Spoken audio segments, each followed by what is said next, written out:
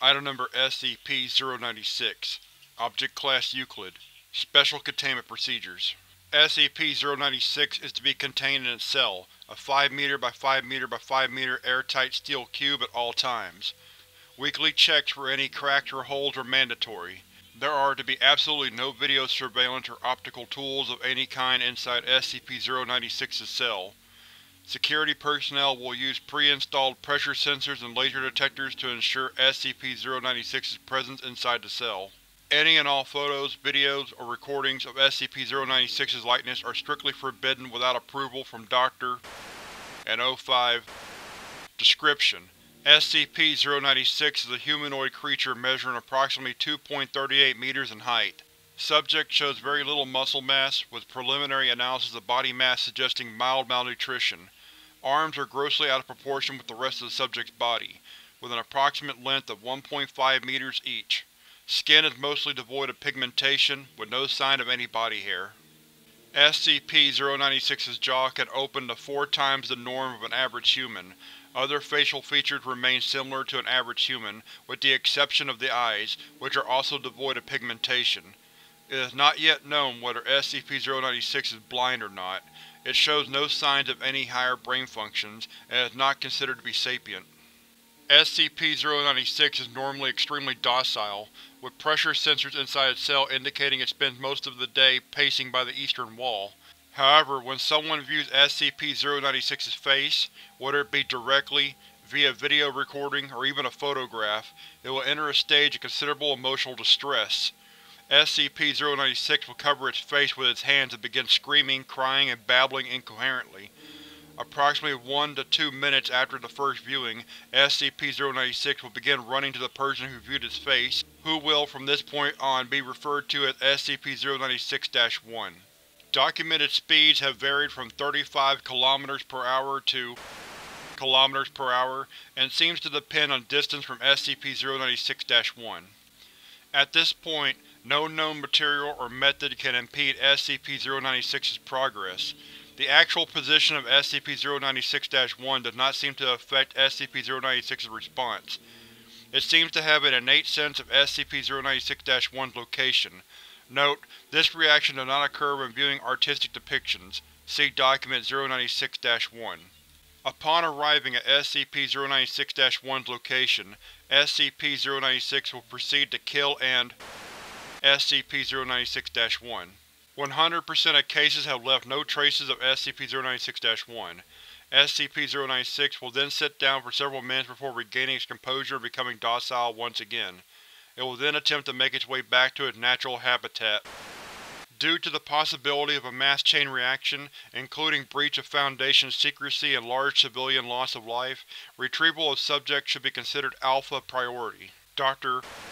has also petitioned for immediate termination of SCP-096. See Interview 096-1. Termination order has been approved and is to be carried out by Dr. on See Incident 096-1-A. Audio log from Interview 096-1. Interviewer: Dr.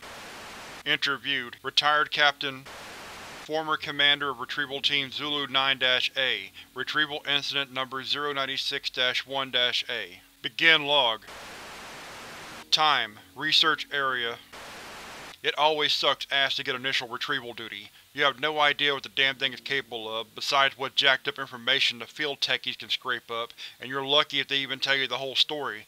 They told us to bag and tag, didn't tell us jack shit about not looking at the damn thing. Could you describe the mission, please? Yeah, sorry. We had 2 choppers, one with my team and one with backup on Zulu 9B and Dr. We spotted the target about 2 clicks north of our patrol path. I'm guessing he wasn't facing our direction, else he would have taken us out then and there. Your report says SCP-096 didn't react to the cold. It was -°C. Actually, it was negative. And yes, it was butt naked and didn't so much as shiver. Anyway, we landed, approached the target, and Corporal got ready to bag it. That's when Dr. called. I turned to answer, and that's what saved me. The target must have turned and my whole squad saw it. That's when SCP-096 entered an agitated emotional state? Yep. Interviewed now paused for a second before continuing. Sorry. Got the willies for a second. That's alright. Yeah, well I never saw its face, my squad did, and they paid for it up the ass. Could you describe it a little more, please? Pauses. Yeah, it started screaming at us and crying. Not animal roaring though, sounded exactly like a person. Really fucking creepy. Pauses again. We started firing when it picked up Corporal and ripped off his leg. God, he was screaming for our help. Fucking A. Anyway, we were blowing chunks out of the target round after round, didn't do jack shit. I almost lost it when it started him. That's when you ordered the use of a papers are heard moving AT-4 HEDT launcher, an anti-tank gun. Started carrying it ever since SCP got loose. I've seen those tear through tanks like tissue paper, did the same thing to the target. There was significant damage to SCP-096. It didn't even fucking flinch. It kept tearing apart my squad, but with half of its torso gone, he draws a large half-circle across his torso. But it was taking damage. If it wasn't showing it. It must have lost all of its organs, all of its blood, but it didn't acknowledge any of it. Its bone structure wasn't hurt at all, though. It kept tearing my squad apart. So no actual structural damage? How many rounds would you say were fired at SCP-096? At the least, 1,000. Our door gunner kept his Gal-19 on it for at least 20 seconds. 20 fucking seconds. That's 650 caliber rounds pumped into the thing. Might as well have been spitting at it. This is when Zulu 9B arrived? Yeah, my squad was gone. Zulu 9B managed to get the bag over its head and just sat down. We got into the chopper and got it here. I don't know how I never saw its face. Maybe God or Buddha or whoever thought I should live. The jackass. We have obtained an artist's depiction of SCP-096's face. Would you like to view it? Pauses. You know, after hearing that thing scream, and the screams of my men, I don't think I want to put a face to what I heard. No. Just… no. Alright, I believe we are done here. Thank you, Captain. Chairs are heard moving, and footsteps leave the room. Retired Captain is confirmed to have left interview room 22. Let this be on record that I am formally requesting SCP-096 be terminated as soon as possible. End log. Document number 096-1 of Experiment 096-1. Experiment 096-1 is headed by Dr. Dan. Purpose is to test SCP-096's abilities while obtaining complete physical description of SCP-096. D-9031 is a 32-year-old convicted felon and former tattoo artist. D-9031 is placed inside Bathysphere 303-A, which is then lowered in the Tonga Trench off the coast of New Zealand. Position is approximately kilometers from SCP-096's temporary containment cell at site. The following was recorded via video surveillance inside Bathysphere 303-A between it and Dr. Dan's control site on the New Zealand mainland. Bathysphere 303-A reaches final depth of 10,800 meters. It stopped. What now? Do you feel fine? No sickness anything? My ears hurt. That should be expected. Now on your left should be a steel container. Open it, and there would be a manila folder holding several photographs. Open it and describe the first photograph, please. D-9031 complies. The camera is located so the photograph cannot be seen. Nothing. It's an empty cell. Thank you. Please set this photograph face down in the receptacle to your right and look at the next photograph. It's the same cell, but there's a foot in it, I think. Describe it, please. It's pale and bony. Sorta creepy, actually. Place the photograph in the receptacle face down and look at the next one. Okay. Pauses. Oh shit! Describe the photograph. It's, I don't know, some creepy-ass person. Describe the photograph, please.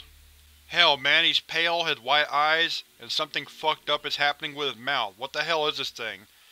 At this point, approximately 13:32 Standard Time, Dr. Dan and Experiment Control notified that SCP-096 has breached containment.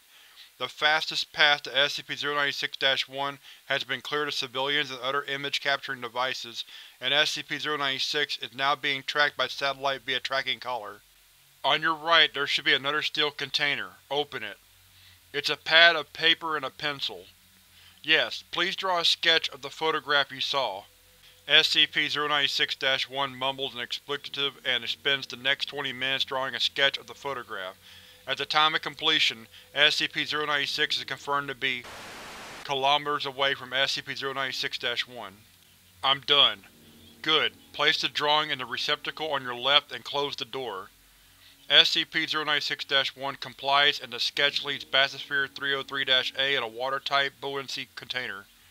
The other photographs are then incinerated in the onboard incinerator. What now? Please stand by. 40 minutes pass. SCP-096 is now confirmed to be at SCP-096-1's position and is diving. Transponder signal ends at 9,339 meters as pressure goes beyond the device's operational limits. The camera shows the bathysphere shaking slightly. From SCP-096-1's reaction, it is assumed SCP-096 is on the hull and is visible through the viewport. Oh fuck, shit, what the fuck is that?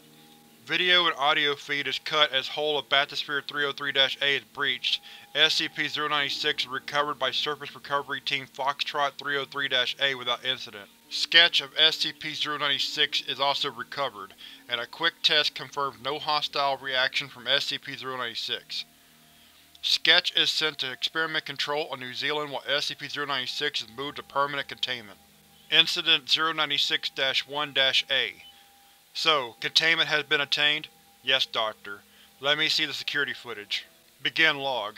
A large steel cube is shown in the middle of a research lab, with it teeming with a dozen or so researchers.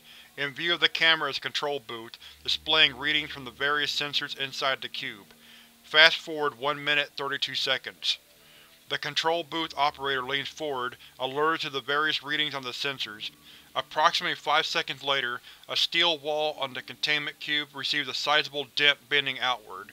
The dent becomes larger before breaking. SCP-096 is seen bending the steel away, frantically trying to escape. Emergency plates drop on the cube as the containment breach is sounded. The security tape has SCP-096's face blurred out as per containment protocol. 2 security teams enter the room as SCP-096 breaks out of containment. Live rounds and tranquilizer darts are fired to no visible effect. Approximately 90% of researchers and security personnel have directly viewed SCP-096's face, and a Code Lima is declared. The room and surrounding areas are sealed and flushed with Class Nerve Agent. Approximately 2 minutes later, SCP-096 breaches research site and travels kilometers per hour through the outside desert, traveling. End log. Echo Romeo Actual was assigned to immediate containment breach.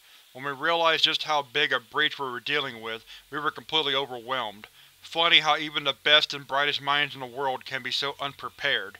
So you are saying it is your own fault? Absolutely not. This was a new discovery in SCP-096's behavior. We had no way to know, and we are lucky it did not turn into an XK. Begin log. Helmcam footage from ER-A5. Footage from inside a UH-60 shows SCP-096 on the desert floor, moving at considerable speed. This is Echo Romeo Actual. We have visual of the target, unintelligible, at knots and increasing. ER-A1 listens to the radio as orders, identified as coming from Dr. Dan, are relayed. SCP-096 can be seen slowly gaining speed. ER-A1 motions off camera. ER-A3 appears, holding a modified XM500 anti-material rifle. 2 shots are fired. The first misses and the second hits SCP-096 in the lower leg. SCP-096 stumbles but recovers. Speed change is insignificant. Unintelligible. Pete, no effect on target. ER-A1 motions to ER-A3 again. ER-A3 fires 3 more shots. The first 2 miss and the third hits SCP-096 in the head. SCP-096 falls, skids, and rolls several times, reducing its speed minimally. SCP-096 rolls to its feet and continues unabated. Camera pans up to see 8 V-22 Ospreys belonging to Mobile Task Force Tau-1 flying overhead and past the helicopters on the same outbound vector as SCP-096. Camera cuts out. End log. Begin log. Video interview log 096-1-A. Dr. Alexei appears very calm, determined, and answers all questions slowly and deliberately. Where were you exactly at the time of breach? On break, getting a cup of coffee. It was pure luck I wasn't caught in the containment area. Describe your actions directly after the containment breach. I sent Echo Romeo Actual after SCP-096 and alerted Dr. Dan to the situation. We then set upon the task of locating SCP-096-1. Once the general direction of SCP-096 was determined, I sent Mobile Task Force Tau-1 ahead to evacuate civilian population centers in SCP-096's path, all according to containment protocol. End log. Begin log. Video interview log 096-1-B. Dr. Daniel sits patiently on the table in front of him with what looks to be a set of modified night vision goggles. For the record, where were you exactly during SCP-096's containment breach? In the mountain range, trying to find more information on SCP-096's origins. It was a quick research expedition, so I left Dr. Alexei in charge of containment. He is competent enough, if a bit eager, and has proved himself in the past. This is all confirmed by the various related paperwork, so don't go thinking… It was just for the record, Doctor. Now, knowing that SCP-096 is immune to all known forms of damage while in an enraged state, why would you order the sniper attacks from the Emergency Response Team? Why not? If there was a chance to slow down SCP-096 and give Mobile Task Force Tau-1 more time, then we had to try it. It put ER-A in no danger, and the choppers were in danger of being outrun anyways. Honestly, ER-A could do little else to help or harm the situation. I see. Now could you explain this? Interviewer motions to the goggles lying on the table. Yes, this is Project Scramble, an eyepiece we designed to ER-A and Mobile Task Force Tau-1, designed by Dr. Alexei and myself specifically for SCP-096. It carries a small microprocessor which constantly analyzes the viewing field for the facial features of SCP-096. Facial recognition software inside instantly identifies them, scrambling the image into an unrecognizable mess before the light reaches the human eye. It's quite ingenious, really. And expensive. Very, which is why it's such a shame it didn't work. Begin log. Audio transcript between Mobile Task Force Tau-1 and modified EG-3 Sentry AWACS. Call sign Big Brother. Ospreys in the air moving at awaiting vector. Electronics online, cruising altitude reach. Uploading program scrambled to all camera systems. Cameras online, Big Brother is now watching. What outbound vector is the target currently heading? Target is currently westbound, traveling on… shit. Yeah, he's on the I-40. I think he just flipped a semi. Outbound vector is… degrees by… Next town on this vector is… I'd say a couple 100 kilometers. Shit. Mobile Task Force, we're suggesting Echo Romeo begin evacuating the I-40. I don't know how many cars the target is wrecked. Hold 1. That's a negative, Big Brother. ER-A is reporting that the target is outrunning their choppers. They can't get ahead of him. Then get them to stop the motorist on the other lane. I don't know how many people have seen this thing's face. End log. The first 3 elements of Tau-1 succeeded in gathering the townsfolk in the first 3 towns of that incident. SCP-096-1 was confirmed to not be in any of these when SCP-096 ran through each in turn without stopping.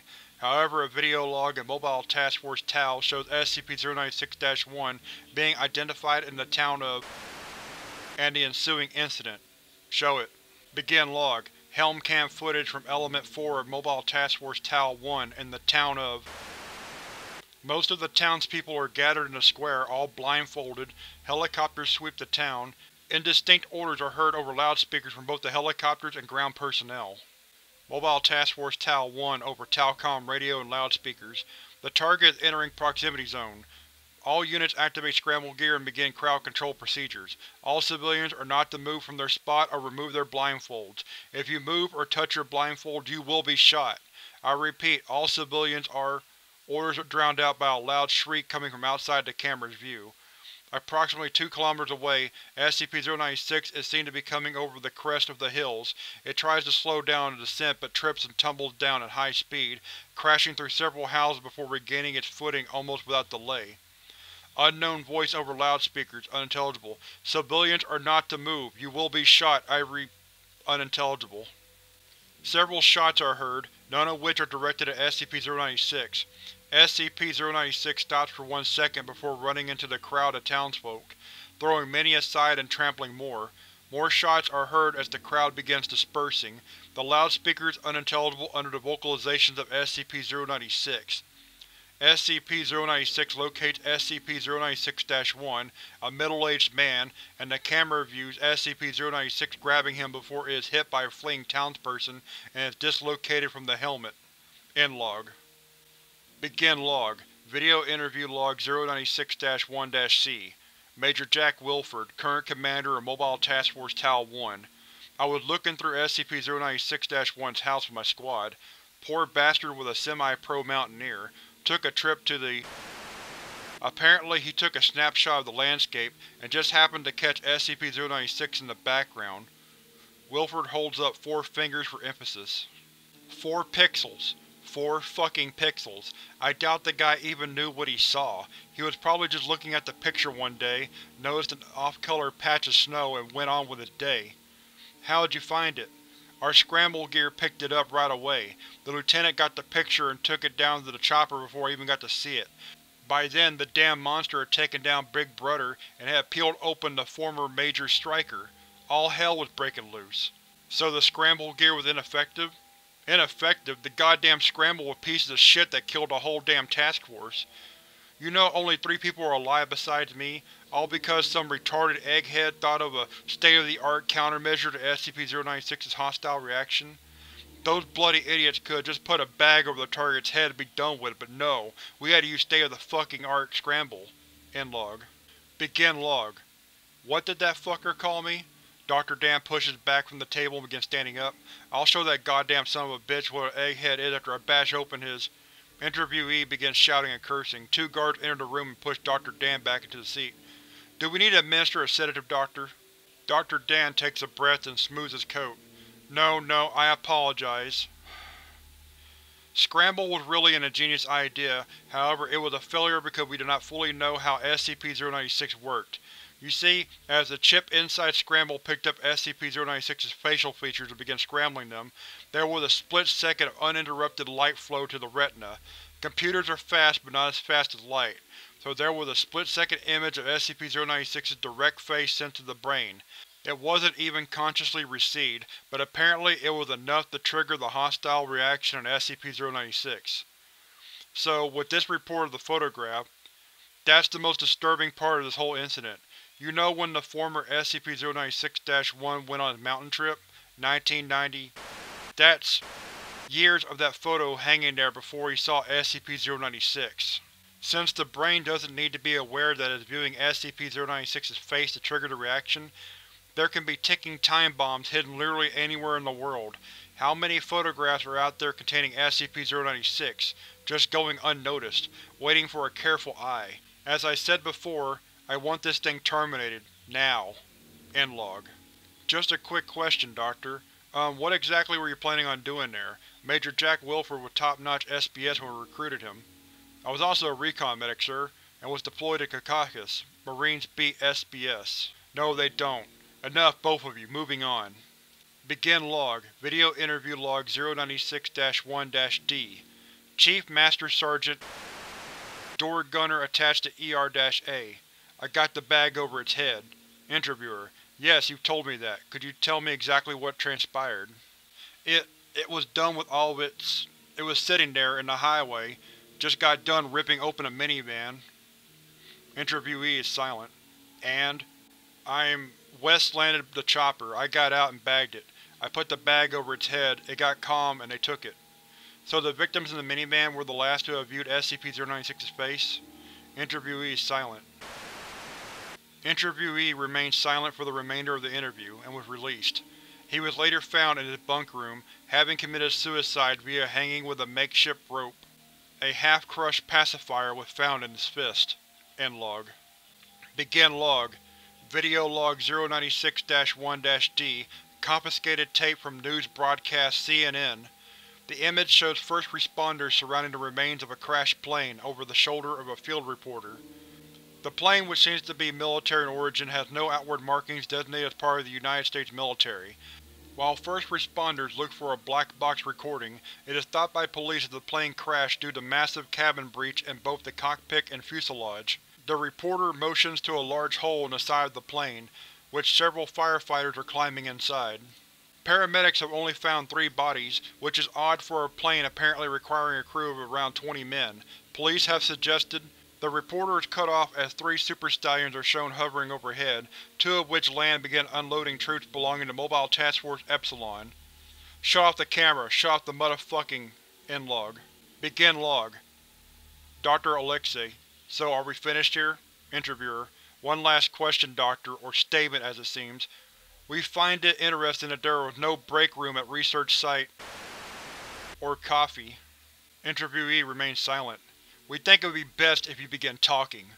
Remainder of video interview log 096-1-A redacted. End log. I don't see what that has to do with me. There is no reason to play dumb, Doctor. He's told us everything. Well then, I guess there's no use feigning anything, is there? Audio recording. O5 hearing. O5-1. Upon reviewing your testimony and available footage, and the confession of the late Dr. Alexei, it is the unanimous agreement of the O5 that you are to be terminated for your part in the gross breach of SCP-096, and I thought you would know the meaning of "for the greater good."